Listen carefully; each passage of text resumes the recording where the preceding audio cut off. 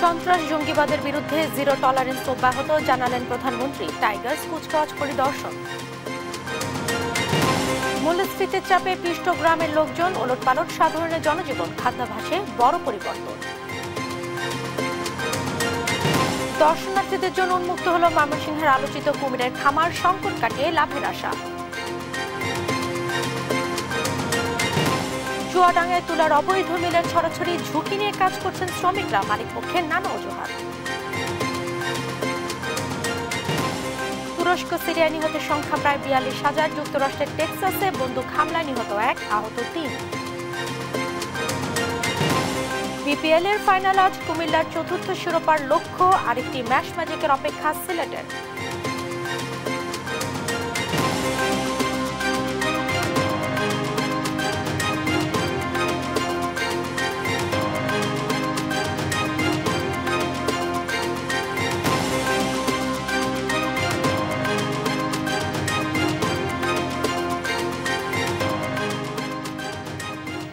শুভেচ্ছা, আমন্ত্রণ সংবাদ দুপুরে। বলছিলাম সংবাদ শিরোনাম, সঙ্গে আছে আমি জেসিকা বেদিন।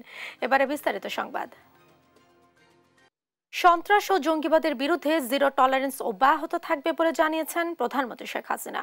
সকালে চট্টগ্রামের ইস্ট বেঙ্গল রেজিমেন্টের ১০ম পুনর্মিলনী কুচকাওয়াজে এসব কথা বলেন তিনি। সরকার প্রধান আরও বলেন, বাংলাদেশ কারো সঙ্গে যুদ্ধ করতে চায় না, তবে বাইরের শত্রুর আক্রমণ যদি হয় সেটা মোকাবেলা করতে উপযুক্ত সশস্ত্র বাহিনী গড়ে তোলার পদক্ষেপ নেওয়া হয়েছে। রাশিয়া ইউক্রেন যুদ্ধ ও করোনা মহামারীর কথা উল্লেখ করে প্রধানমন্ত্রী বলেন, যুদ্ধ ও নিষেধাজ্ঞার কারণে বিশ্বব্যাপী অর্থনৈতিক মন্দা চলছে। দেশের উর্বর জমি ব্যবহার করে মন্দা মোকাবেলায় প্রত্যয় ব্যক্ত করেন প্রধানমন্ত্রী।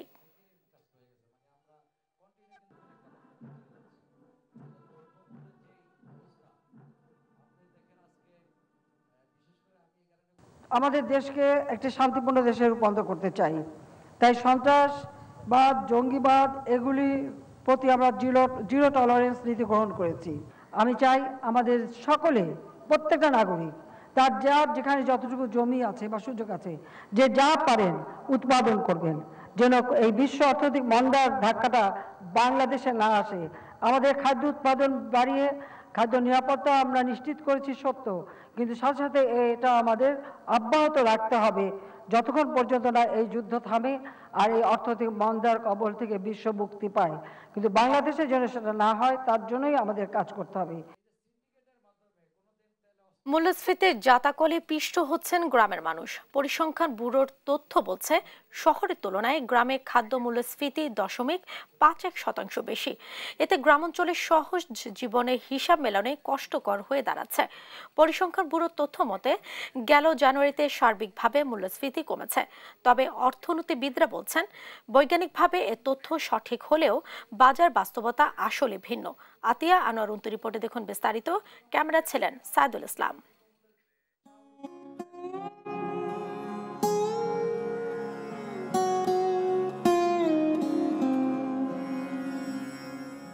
সরলতার আবর্তে ঢাকা গ্রামীণ জনপদে জীবনযাপনের হিসাব অনেকটাই স্বচ্ছ, তবে বর্তমান বাজার বাস্তবতায় সেই হিসাব এখন ভীষণ ওলটপালট।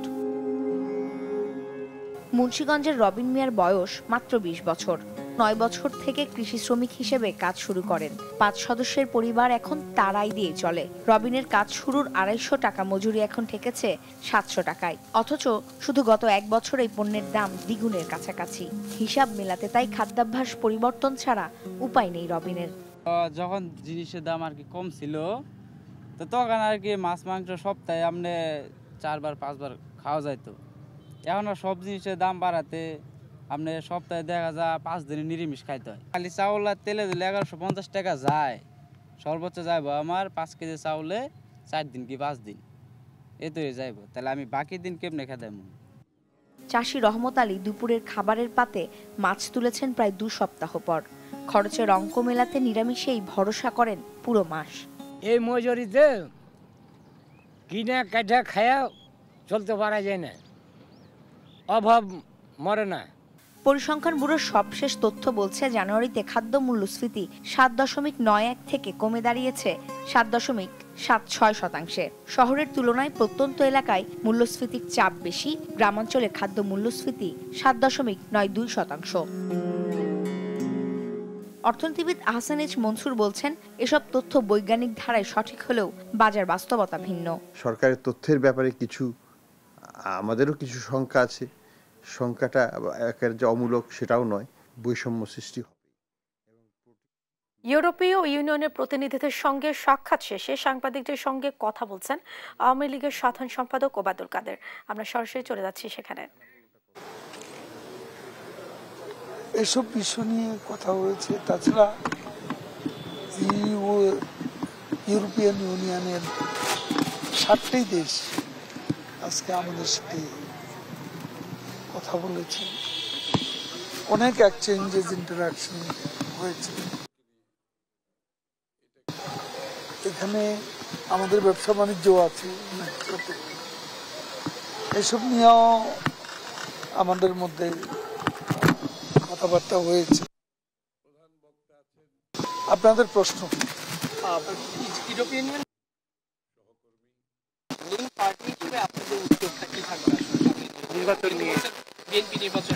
আমরা একটা কথা পরিষ্কার, যে কথা গতকাল গণপ্রজাতন্ত্রী বাংলাদেশের মন্ত্রী শেখ হাসিনা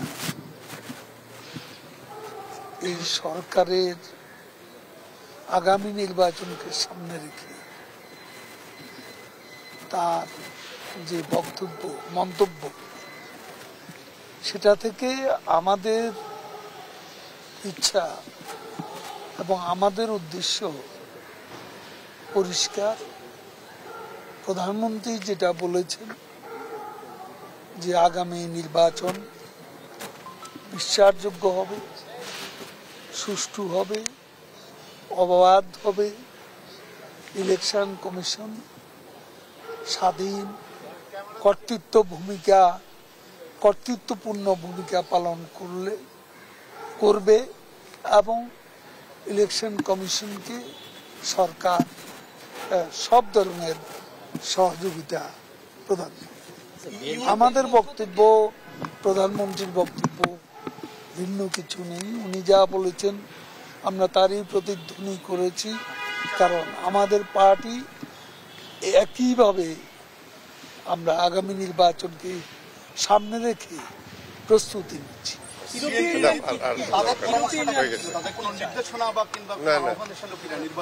আমরা তো কারো নির্দেশনা শুনব না। আমাদের নির্দেশনা আমাদের কনস্টিটিউশন, আমাদের গঠনতন্ত্র।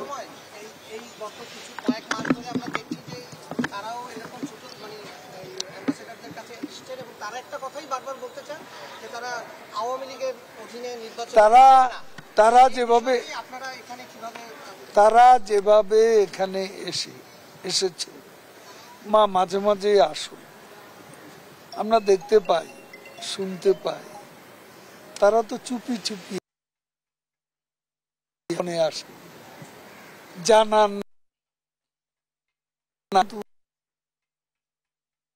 এখানে এসেছি এবং একেবারে ওপেন আমরা দাওয়াত ইনভাইটেশনই আমাদের দেওয়া হয়েছে এবং আমরা এসছি।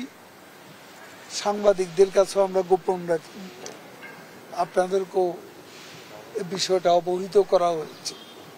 আমি যে প্রশ্নটা করেছি সেটা হলো যে তারা আওয়ামী লীগ এই কথাগুলোই তারা এসে বলছেন। আমরা অল থ্রু আমাদের কনস্টিটিউশন ফলো করব, আমাদের ডেমোক্রেসির বিকাশে ক্রিয়া সম্পূর্ণ ত্রুটি মুক্ত, এটা আমরা দাবি করি না।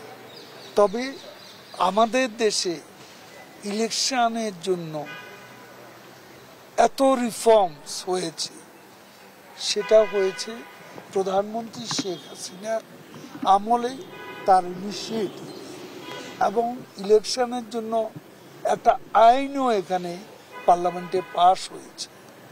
প্রধানমন্ত্রী যে ক্ষমতাটা ছিল, রাইট ছিল যে চিফ ইলেকশন কমিশনার এবং 3 জন ইলেকশন কমিশনার সিলেক্টর ছিলেন প্রধানমন্ত্রী, সেই রায়টাকে তিনি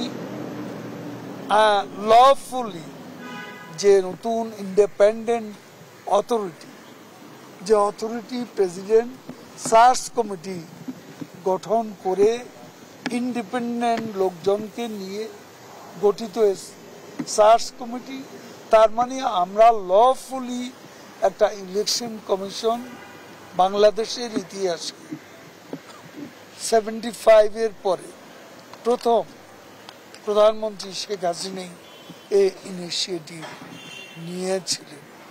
কাজে আমরা ভালো একটা ইলেকশন চাই, ত্রুটি মুক্ত ইলেকশন চাই, ইলেকশন ব্যবস্থা গণতন্ত্রকে আমরা আরো ম্যাচিউর দেখতে চাই। সে লক্ষ্যে যা যা করণীয় আমরা করি। একটা জিনিস জানা ছিল, বিএনপি নির্বাচনে আনতে কোনো উদ্যোগ নেওয়ার কথা আপনাদেরকে বলেছে কিনা, কিংবা তাদের কোনো চাপ আছে কিনা, মনোভাবটা কি আসলে, তাদের কোনো চাপ আছে? এটা তাদেরকেই জিজ্ঞেস করি। থ্যাংক ইউ মাননীয় সাধারণ সম্পাদক, আপনাদের বক্তব্য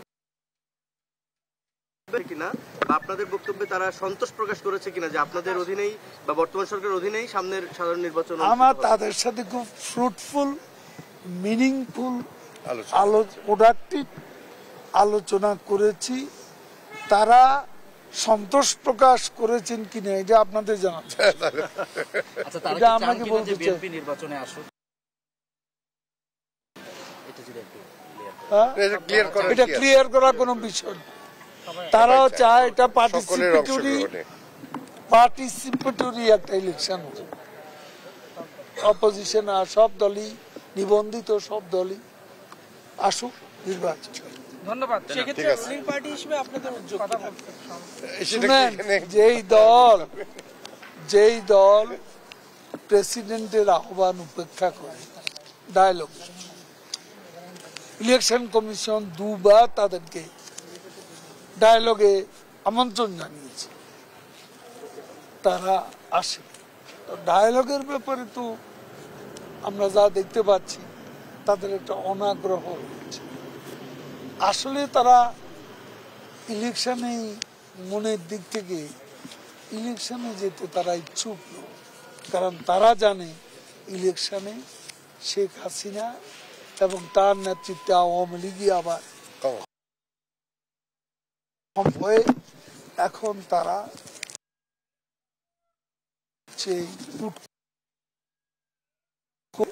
তাদের যে ইনফরমেশন আমরা পাচ্ছি 2014-15 মতো তারা আবারও আগুন সন্ত্রাস, আবারও ভায়োলেন্স, আবারও টেরোরিজম এর উপর ভর করে তারা সরকার উৎখাতের পরিকল্পনা হাতে নিয়েছে। নির্বাচনে ভয়, সেজন্য তারা আন্দোলনের নামে আজকে দেশে স্থিতিশীলতা কে নষ্ট করে দেশে বিশৃঙ্খলার আবর্তে ক্ষমতা দখলে পায়তারা করছে।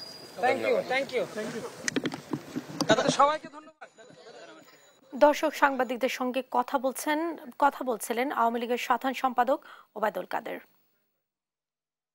শিক্ষা প্রতিষ্ঠানে ভর্তির ক্ষেত্রে বৈবাহিক অবস্থা লিখতে বাধ্য করা যাবে না বলে রায় দিয়েছে হাইকোর্ট। বিচারপতি নাইমা হায়দারের নেতৃত্বাধীন বেঞ্চ সকালে এর রায় দেন। রাজশাহীতে ধর্ষণের শিকার এক নার্সকে রাজশাহী সরকারি নার্সিং কলেজে ভর্তি না নেওয়ায় তিনি 2017 সালে রিট দায়ের করেন। সেই রিটের চূড়ান্ত নিষ্পত্তি করে অবশেষে আজ রায় দিল উচ্চ আদালত।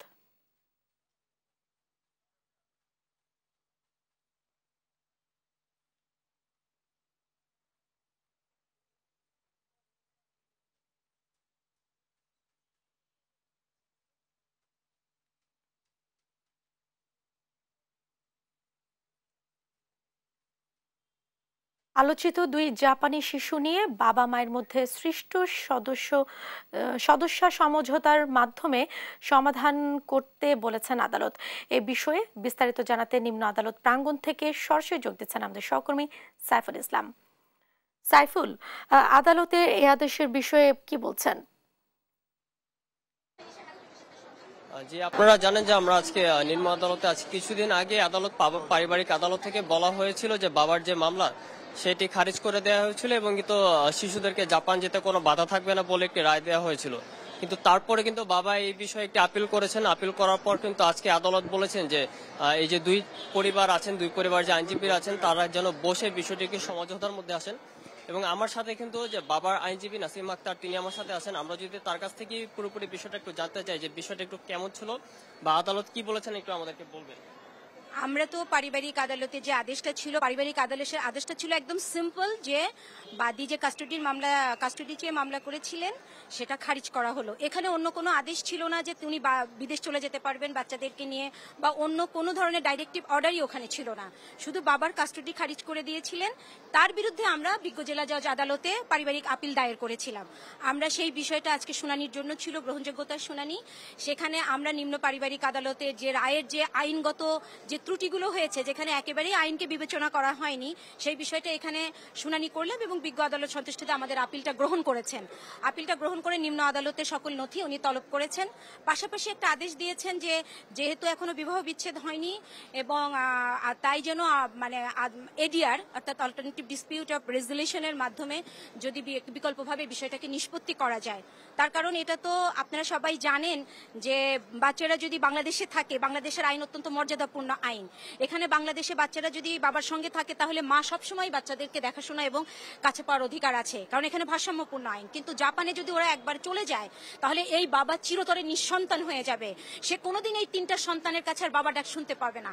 একবার ভাবা যায় এটা মানবতার জন্য কত বড় একটা অমানবিক ব্যাপার যে 3 সন্তানের বাবা চিরতরে নিঃসন্তান হয়ে যাবে।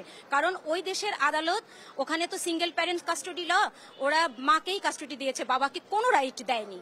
কিন্তু আমাদের আইনটা তো অত্যন্ত মর্যাদাপূর্ণ এবং ভারসাম্যপূর্ণ। তো এখানে যদি বাচ্চারা থাকেন আর ওরা তো বাবার সূত্রে বাংলাদেশের সিটিজেন, তো বাংলাদেশে যদি থাকে তাহলে ওরা মা এবং বাবা দুজনকেই পাবে, কিন্তু মায়ের কাছে থাকলে বাবাকে কোনোদিনই পাবে না। সো বাচ্চার মঙ্গল হওয়ার তো প্রশ্নই উঠছে না। আপনারা যেটা শুনছিলেন যে মূলত আদালত এটাই বলেছেন যে তাদেরকে পারিবারিকভাবে এটাই সমঝোতা করার জন্য বসার জন্য, এবং পরবর্তীতে সমঝোতা করার পর তারা সিদ্ধান্ত জানাবেন যে সমঝোতায় কি হয়েছে, এবং এই বিষয়ে আদালত পরবর্তীতে তার ডেট জানাবেন বলে ধার্য করেছেন। এবং নিম্ন আদালতের যেসব নথি আছে সেগুলো আদালতে দায়ের করতে বলা হয়েছে। তো এই ছিল জাপানের শিশুদেরকে নিয়ে আদালতের সর্বশেষ খবর। সাইফুল, আপনাকে ধন্যবাদ। দর্শক, নিম্ন আদালত প্রাঙ্গণ থেকে জানাচ্ছিলেন সহকর্মী সাইফুল ইসলাম। এবারে দেশ টিভির নিয়মিত আয়োজন জনদুর্ভোগ।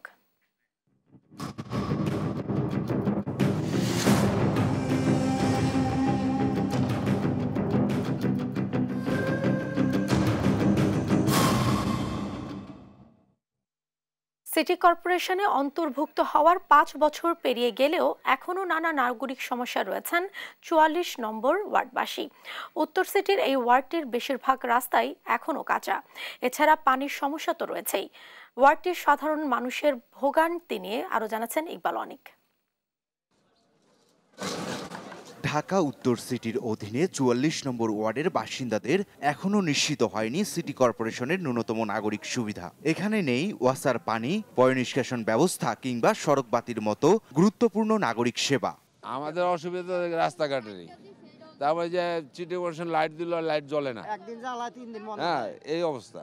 এই যে সাধারণ এই জায়গার ভিতরে এতদিন ধরে পচা পানি আসছিল, এই কারণে মানুষ হাঁটতে পারে না, চলতে পারে না। এই কারণে বেড়া রাস্তাটা বন্ধ করে দিয়েছে বাঁশ দিয়ে, একটা আইতো একটা বাঁশ দিয়েছে বন্ধ করে।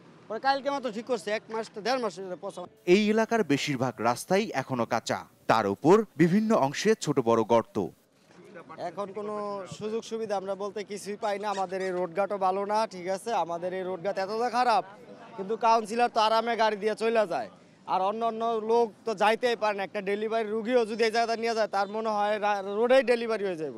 রাস্তাঘাটের সংস্কারের কাজ শুরু হবে, এখনো আমরা পাই নাই, তবে আশা করি এটা দ্রুত হবে, আশ্বাস আমাদেরকে দিছে।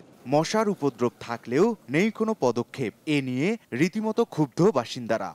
মশার জন্য তো দাঁড়ানো যায় না, বসাও যায় না। মশার কথা কইলে এটার কোনো নিরাকার নাই। না, সব ধরনের সমস্যা আছে এখানে। রাস্তা ঠিক নেই, পরিবেশ কোনো দিক দিয়ে ভালো থাকতে পারতেছে না, মশার ঝামেলা, পরিবেশ পরিষ্কার নেই, সব ধরনের সমস্যা এখানে আছে। স্থানীয় কাউন্সিলর জানান সড়কের জন্য অর্থ বরাদ্দ হয়েছে এবং খুব দ্রুতই কাজ শুরু হবে।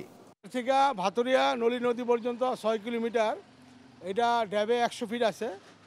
আগে 72 ফিট মেজারমেন্ট করেছিল, ডিজাইন করেছিল। এখন এই 100 ফিট ড্যাবে করার জন্য আবার নতুন করে ডিজাইন করা হচ্ছে। এই জন্য ওই কাজটা হয়তো মার্চের প্রথম দিকে বা মাঝামাঝি কাজটা ধরবে। আর ইতিমধ্যে আমার ওয়ার্ডে মাননীয় মেয়র মহোদয়, আমাদের ঢাকা 18 এমপি মহোদয়ের সুপারিশে আমার ওয়ার্ডে অলরেডি 5 কোটি টাকা টেন্ডার করেছে। উত্তরখান থানার কাজকুড়া, দোবাদিয়া, ভাতুরিয়া ও বেতুলি নিয়ে 44 নম্বর ওয়ার্ড গঠিত। 2017 সালে এই ওয়ার্ডটি সিটি কর্পোরেশনের অন্তর্ভুক্ত হয়। ইকবাল অনিক, দেশ টিভি, ঢাকা। ঢাকা দক্ষিণ সিটি কর্পোরেশনের অধীন 31 নম্বর ওয়ার্ডে জনদুর্ভোগের খবর জানবো আমরা এবারে। সেখানে রয়েছেন আমাদের সহকর্মী ইকবাল অনিক, সরাসরি যুক্ত আছেন তিনি। অনেক ওয়ার্ডবাসী দুর্ভোগের চিত্র আমাদের জানাবেন। জেসিকা, ধন্যবাদ আপনাকে। তো আমি এই মুহূর্তে আছি রাজধানীর ঢাকা দক্ষিণ সিটি কর্পোরেশনের 31 নম্বর ওয়ার্ডে।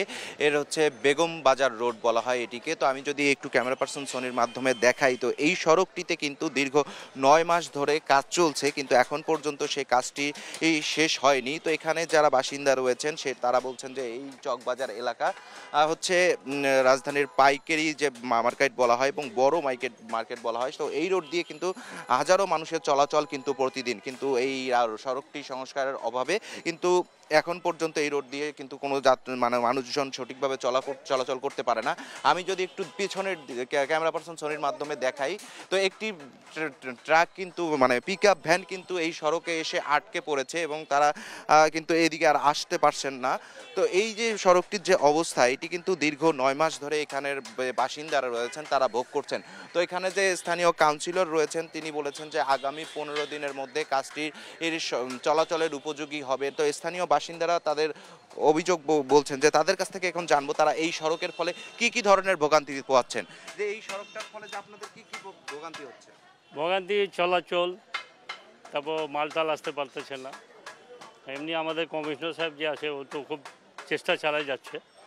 ইতিমধ্যে কাজ অনেকটা হয়েও গেছে, হয়তো আর কয়েকদিন লাগবে। আগামী শুক্রবার এগুলো ঢালাই হবে। ধন্যবাদ আপনাকে। তো শুনছিলেন যে এখানে যে কাজটি চলছে, এখানে স্থানীয় বাসিন্দা বলছেন যে তাদের দীর্ঘ ভোগান্তির শিকার হয়েছিলেন। তো তারাও আশা ব্যক্ত করছেন যে কয়েকদিনের মধ্যে হয়তো বা কাজটি সমাধান হবে। যে এখানে আরও যারা স্থানীয় বাসিন্দা রয়েছেন তাদের সঙ্গে আমরা কথা বলবো, তারা কি রকম ভোগান্তির শিকার হয়েছেন এই দীর্ঘদিন থেকে। যে আপনারা এই সড়কটার কারণে কি রকম দীর্ঘ ভোগান্তির শিকার হয়েছেন বা কি রকম ভোগান্তি ভোগ করছেন এ পর্যন্ত? এখানে মনে করেন এই রাস্তা দিয়ে কোনো লোকজন চলতে পারে না। এই জায়গা একটা 60 ফুটে একটা ঘর উঠে রেখে দিয়েছে, সে ঘরের জন্য ময়লা লইতে পারে না। 1 বছর ধরে ময়লাগুলি পড়ে রয়েছে, দেখেন ময়লাগুলি। এই ময়লাগুলি 1 বছর ধরে রাখা এইখানে আমার পাশের দোকান আমি বইতেও পারি, আর মানুষের যে যায় সেই অতর্কভাবে গালাগালি করে। তাই এটা তো কাম্য না, এটা আশা করি নেই এই সরকারে তো বহুত কষ্ট করলাম আমিও, কিন্তু এইভাবে বইকে যায় মানুষে, আমার তো অনেক কষ্ট লাগছে। ধন্যবাদ আপনাকে। তো শুনছিলেন যে এখানে যিনি স্থানীয় ব্যবসায়ী রয়েছেন তিনি বলছেন যে এই সড়কটিতে ভাঙচুর অবস্থা থাকার কারণে কিন্তু এখানে একটি ময়লার বাগারের সৃষ্টি হয়েছিল। সেই ময়লার কারণে কিন্তু তারা এখানে যে ব্যবসা প্রতিষ্ঠানগুলো রয়েছে তারা কিন্তু সঠিকভাবে ব্যবসা পরিচালনা করতে পারছেন না। আর একটি বিষয় বলে রাখি যে এই সড়ক দিয়ে কিন্তু স্কুলগামী বাচ্চা এবং বয়স্ক যারা আছেন তারা কিন্তু চলাচল করেন, কিন্তু এই ভাঙাচুরার কারণে কিন্তু তারা সঠিকভাবে চলাচল করতে পারেন না। এবং এই সড়ক দিয়ে যে বাচ্চারা যাতায়াত করে তারা বলছেন যে অনেক সময় পড়ে যায় বাচ্চারা, পড়ে গিয়ে পা ভেঙে যায়। এই সব কিছুই বলছেন এখানে যারা বাসিন্দা রয়েছেন তারা। জেসিকা, এই ছিল দক্ষিণ সিটি কর্পোরেশনের 31 নম্বর ওয়ার্ড থেকে আমার কাছে জনদুর্ভোগের শেষ অবস্থা। অনেক আপনাকে ধন্যবাদ। দর্শক, রাজধানী জনদুর্ভোগের চিত্র জানাচ্ছিলেন সহকর্মী ইকবাল অনেক। সংকট কাটাতে দর্শনার্থীদের জন্য উন্মুক্ত করে দেয়া হলো ময়মনসিংহে প্রতিষ্ঠিত দেশের প্রথম কুমিরের বাণিজ্যিক খামার। 2500-এরও বেশি কুমিরের এক খামার পরিদর্শন করা যাবে প্রতিদিন সকাল 9টা থেকে বিকেল 5টা পর্যন্ত। খামারে প্রবেশে গুনতে হবে প্রাপ্তবয়স্কদের 150 টাকা। ইলিয়াস আহমেদের তথ্য ছবিতে দেখুন ডেস্ক রিপোর্ট।